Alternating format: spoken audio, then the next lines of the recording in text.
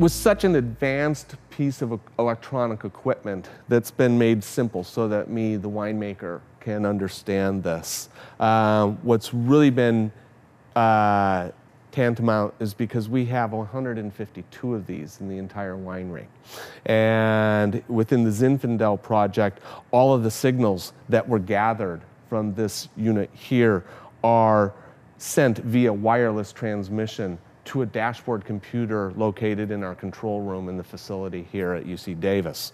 The really nice part about that is that I can see that data anywhere I am in the world. It's via my smartphone, my pad, or my iPad, or my computer.